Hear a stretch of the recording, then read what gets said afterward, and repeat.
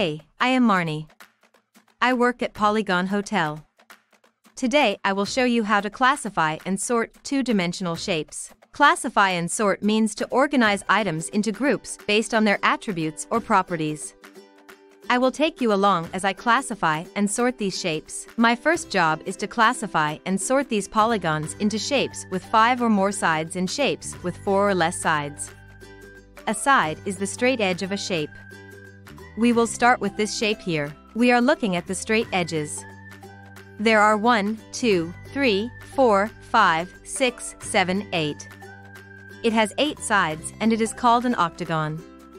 Does it have 5 or more sides? Yes, it does. It will go here. The next shape has 1, 2, 3 sides. It is a triangle. It has less than 5 sides. It will go here. This shape is a pentagon. It has 5 sides. It will go under the column with 5 sides or more. The last shape is a rectangle. Where would you put it? If you said under the column of 4 sides or fewer, you are correct. The Polygon Hotel has a special room called the parallelogram room. Only parallelograms are allowed. The rest get thrown in the garbage. Bad day for them. Before we start working, it is nice to review the attributes of a parallelogram. Parallelograms have 4 connecting sides. Parallelograms have 2 pairs of parallel sides. Time to work.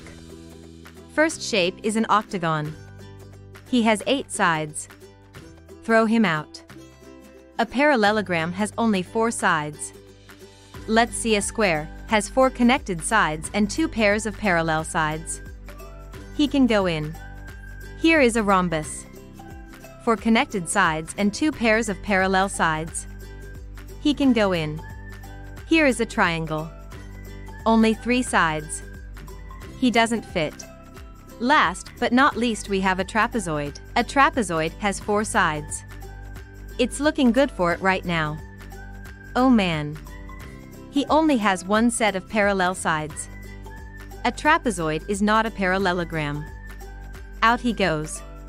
Well, we finished with our 2-dimensional shapes. We will move on to 3-dimensional shapes later. Thanks for your help.